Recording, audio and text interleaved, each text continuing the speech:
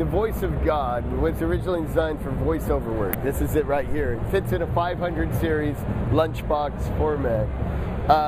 What it does for you is it basically puts a very narrow peak, that's very high Q peak that you sweep between 20 to 200 hertz. Everything below the peak is wiped out at 24 dB per octave.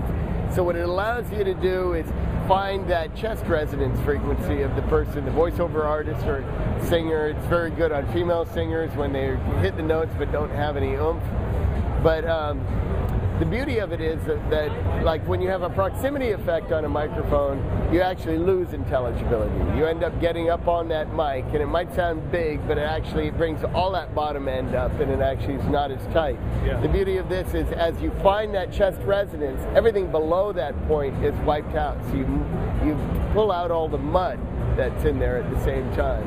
But the product ended up with voiceover artists love it, but then I found that when you listen to it on a kick drum or a tom-tom or on a bass guitar, you could, bass guitar especially when you're mixing, you could actually place it like tuning it right where you want it in the bass spectrum. So on a kick drum, it sounds like you're tightening or loosening the pegs. On a tom-tom, it sounds like you're tightening or loosening the pegs.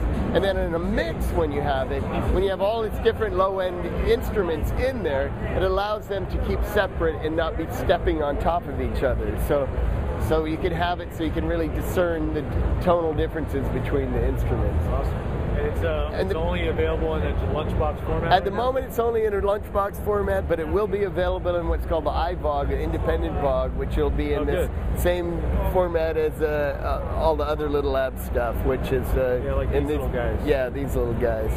But there's that's your first product, right? No, I go back to 1984. There's a lot of Little Labs products. I used to work for Bob Clearmountain and Little Labs and A&M, and there was quite a few stuff out there. Oh, the beauty of it is compared to using like a parametric EQ or something else that could get similar but not quite the same results, is one of the beauties of the VOG. It's super hi-fi because it only goes through a single amplifier and one cap makes this process occur. It's kind of a freaky circuit, but it's very hi-fi. In fact, it's so hi-fi, even people doing orchestras use it because everything above that peak is totally flat. And the orchestra people use it to bring out the timpani, because quite often the timpani is set, if they're using stereo miking for the whole orchestra, the timpani is usually in the back of the room. That allows them to bring the timpani into the mix without messing with the levels of anything else.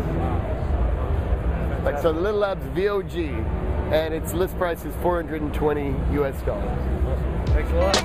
No problem.